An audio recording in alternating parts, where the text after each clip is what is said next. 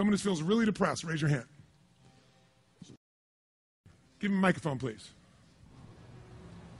Give him a hand. He's really depressed, for God's sakes. What's your name? Bob. Bob, where are you from? Seattle. That's why you're depressed. I know. All the rain. All that rain, darkness. You're ruining this depression thing by laughing. That's why I know. Yeah, please go back to that depression state. Thank you. Okay. Are you really depressed right now?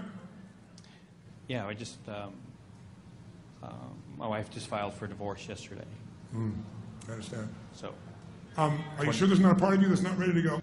Yay! There might be. Yeah. I thought there might be a mixture in there. I saw it in your eyes. That's what I came here for. That's what you came here for. So let me just ask you this. On a 0 to 10, how depressed are you? You know, when I moved out and then I wasn't able to say goodnight to my kids every night, that was pretty high. Yeah. 9, 10. Yeah. You know. I get it. Only not selfish enough to take my life. Depressed. Good. Good for you. I can see you're not a selfish man. So what's happened is your life conditions don't match your blueprint. Right. Far from it right now. And he feels out of control, powerless to change it. Am I right about that or no? Right. Absolutely. So that's where depression comes from. Depression comes when your life doesn't match your blueprint and you feel powerless to change it. Well, just do it for me first. Get depressed for me.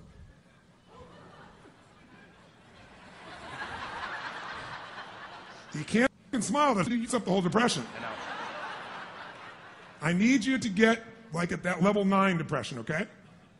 Because I'm not good at this and I need you as a role model to teach me.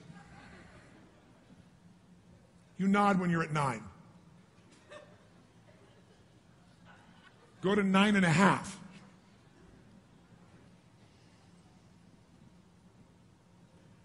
Now, how many saw his body change to get to 9.5? How many saw it? What did he let go of? He took in air and let it all out. How many saw that? So you let out all the air, you let out all the energy, you let out all the life force.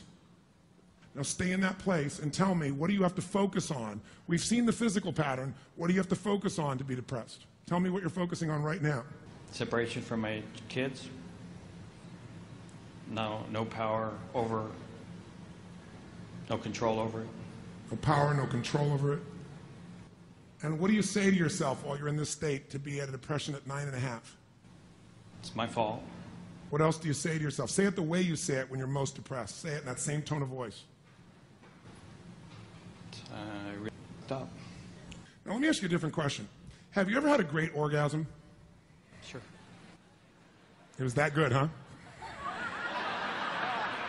You ever had an experience where you felt so alive and proud that you owned yourself and you owned her and you lit her up in ways she never dreamed of? Ever have one of those experiences? Yeah, sure. I want you to close your eyes and remember that moment just for a second in depth. And I want you to breathe the way you were breathing then. Now, at that point, what were you focused on? Her reaction. That's right. Her reaction. Her reaction. And at the peak of that experience, what did you say? And say it the way you said it then. Were you spiritual? Like, oh God, or like, what did you say? What did you do? You're not feeling depressed right now, are you? I'm trying. Not right now. Are you feeling depressed right now? No, no. Ladies and gentlemen, he's not depressed right now, ladies and gentlemen, not at all. Exactly. Now, I want you to remember that what that feels like in your body and just breathe it and show me. That's it. There you go. Look at that physiology. Is he a different man there? Yes or no? His entire body. Look at the way he is. Even he's got his hands in his pockets like, you. Yeah. When you think about that situation, what do you focus on to feel that 10 of power, that 9, 10 of power? Accomplishment. Yeah. When you feel that strength, you were able to make that woman more than happy, right? Oh, yeah. Oh, yeah. Look at the swagger now on his shoulders. Yeah, oh, yeah. Balls are back on. Shelf is closed. So right now you've shown us you can go from depressed to empowered. How fast, my friends? How fast? How fast? In order to do it, does he change his physiology? Yes or no? A little or radically? Which one? Does he change his focus? Yes or no? Does he change his language? Yes or no? What did you say at the peak of that experience? You never answered my question. You thought I forgot. Oh, yeah. I said I'm awesome. Yes. What did she say? She passed out.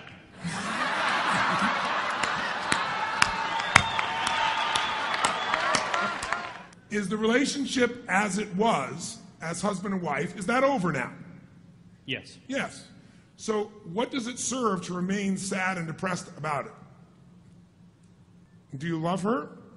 Yes. Does she love you? I don't know. How would you know if she loved you? She does. I'd say she does. She cares that I'm hurting. She cares that you're hurting. Yeah. So one way is if I stay in pain, I can get a little love from her. I don't think I'm interested in that. Not anymore, now that you got your balls back. Exactly. I agree. Exactly. 10 minutes ago I was. Yes, I understand. But now, no. Yeah, I was here. I saw. Yeah. Right. But not anymore. No. Who was that little pussy boy I was talking to earlier?